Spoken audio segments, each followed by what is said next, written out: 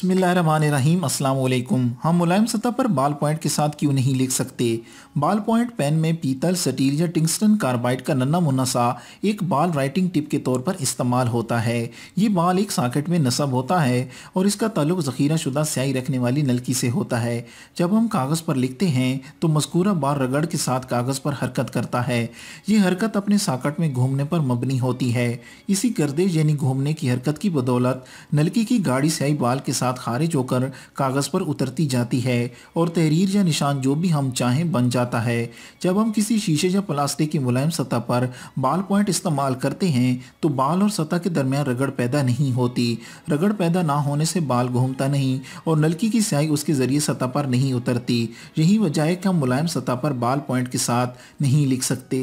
करने से पहले आपसे गुजारिश है कि आप हमारा चैनल सब्सक्राइब कर लें और सब्सक्राइब के बटन के साथ घंटी के निशान पर क्लिक करें ताकि आपको हमारी नई आने वाली वीडियो के मुतालिक नोटिफिकेशन मिलता रहे।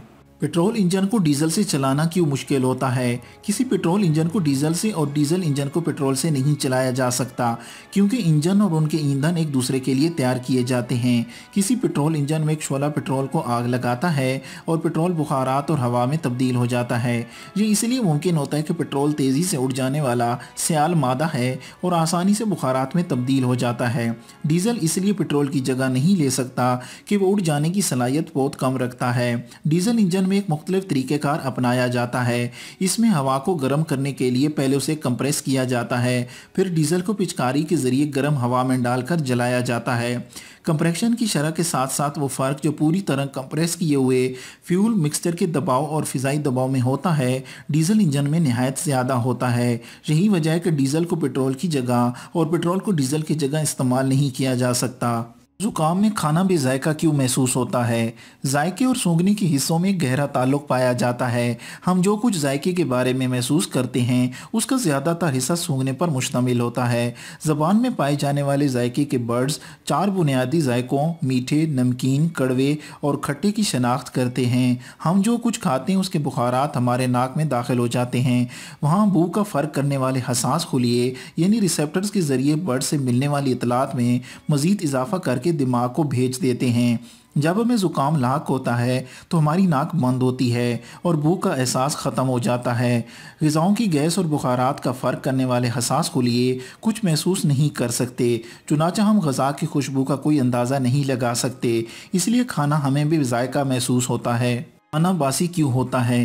ग़िज़ाई अशिया का बासी होना, गल सड़ जाना, फफूंदी लगना ऐसे जरासीम की वजह से होता है जो मुख्तलिफ ग़िज़ा में कीमियाई तब्दीली लाकर एसिड और अल्कोहल वगैरह पैदा करते हैं। बैक्टीरिया हमेशा हमारे माहौल में मौजूद होते हैं। जब ताज़ा पका हुआ खाना ज़्यादा अरसा तक खुली फ़िज़ा में रखा जाए तो ये बैक्टीरिया से आलूदा हो जाता है। फिर बैक्टीरिया ग़िज़ाई अज्जा यानी प्रोटीन, कार्बोहाइड्रेट्स और चिकनाई पर असरअंदाज होते हैं और उनको तोड़ फोड़ कर ऐसी मसनूआत बना देते हैं जो अपनी नागवार बू और बुरे जायके की वजह से काबिल इस्तेमाल नहीं रहते। ज़्यादा दर्जे हरारत और फ़िज़ा में नमी दोनों अवामिल बैक्टीरिया को फलने फूलने में मदद देते हैं, जिसकी वजह से खाना हमें बासी महसूस होता है। समंदर का पानी नमकीन क्यों होता है? समंदर का पानी इसलिए नमकीन होता है कि उसमें बहुत से नमक तहलील होते हैं। सोडियम क्लोराइड की मिकदार ज़्यादा होती है जबकि कम तनासब में पोटाशियम, मैग्नीशियम, कैल्शियम और कार्बोहाइड्रेट्स भी होते हैं। नमक ज़्यादातर दरियाओं के पानी के ज़रिए समंदर में पहुँचता है। ये पानी चट्टानों में से होता हुआ समंदर में पहुँचता है जिनको कोर और बारिश खोखला कर चुकी होती है। बदतदरीज टूट फूट का शिकार होने वाले पहाड़ भी केमिकल्स खारिज करते हैं जो दरिया के पानी में शामिल होकर तहलील शुदा नमकियात की सूरत में समंदरों में पहुंच जाते हैं। कुछ नमक इन चट्टानों से भी समंदर के पानी में शामिल हो जाता है जो समंदर की तह में पाई जाती हैं। दरिया का पानी अगरचे नमक रखता है लेकिन उसका जायका नमकीन नहीं होता क्योंकि ये नमक बहुत कम मिकदार में होता है। समंदर का पानी इसलिए नमकीन होता है कि ये मुसलसल बुखारात बनकर उड़ता रहता है और दरियाओं से आने वाले नमक की मिकदार बढ़ती रहती है।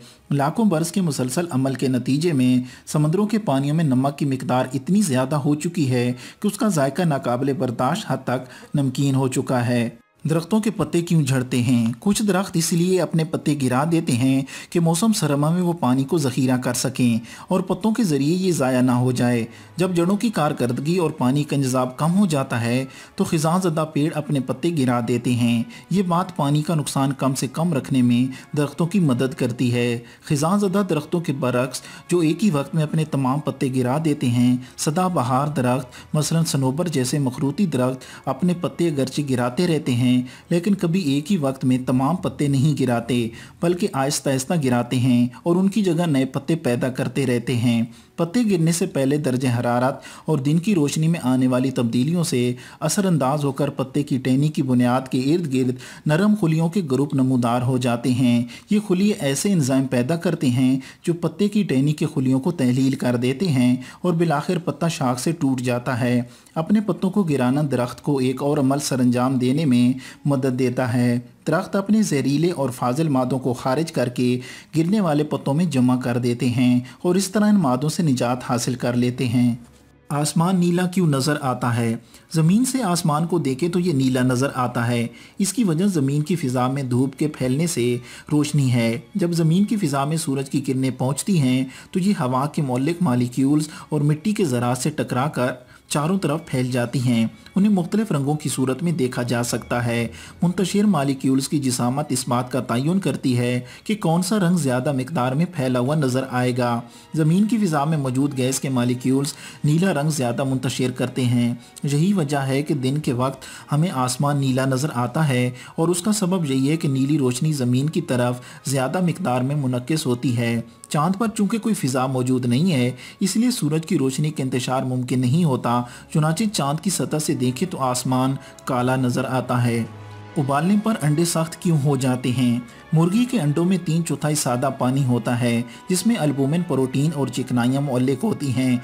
कमरे के दर्जे हरारत पर प्रोटीन के रेशे मजबूती से एक मुरक्कब सही तरफी शक्ल में बंधे होते हैं। क्योंकि अलग अलग प्रोटीन आज़ादी से हरकत करने के काबिल होती हैं इसलिए अंडे की जर्दी और सफ़ेदी दोनों ही सियाल हालत में रहती हैं। लेकिन जब अंडे को उबलते हुए पानी में रखा जाता है तो प्रोटीन के रेशे बाहर की तरफ खुलने यानी सीधे होने लगते हैं। प्रोटीन के सिरे आमतौर पर तहों की सूरत में महफूज होते हैं लेकिन गर्म होने पर गैर महफूज हो जाते हैं।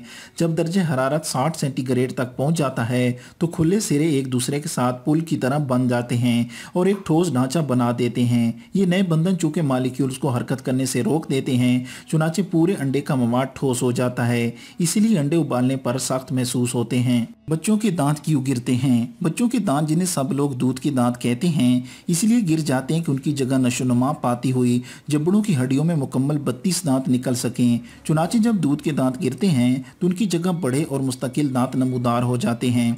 बच्चे की उम्र अभी 6 से 8 माह होती है तो दूध के दांत निकलना शुरू हो जाते हैं और 2-2.5 साल की उम्र तक उनकी तादाद 20 हो जाती है।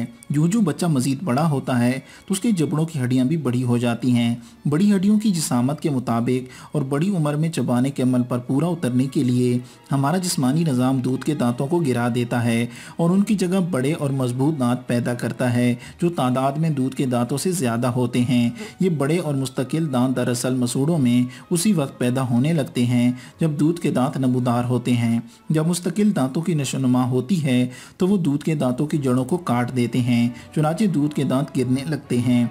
सबसे पहला मुस्तकिल दांत 6 साल की उम्र में फूटता है चुनाचे इसी उम्र में दूध के दांत गिरना शुरू हो जाते हैं। बाल या नाखून काटने पर दर्द क्यों नहीं होता? दर्द सिर्फ उस वक्त महसूस होता है जब आसाब का कोई तार किसी ज़ख़म, ज़रब वगैरह से मुतासिर होता है। हमारे पूरे बदन में मौजूद जिल्द में आसाब के तारों का जाल बिछा हुआ है। जब भी जिल्द किसी जगह से कटती है या चोट का निशाना बनती है तो जिल्द में मौजूद आसाब के तार मुतासिर होकर मुतहर्रिक हो जाते हैं चुनाचे हमें दर्द महसूस होता है।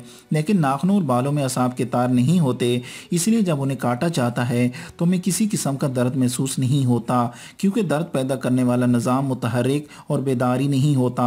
लेकिन नाखूनों और बालों की जड़ों में जिंदा खुलिये होते हैं जिनमें आसाब के तार मौजूद होते हैं चुनाचे जब बालों या नाखूनों को खींचा जाता है तो दर्द महसूस होता है।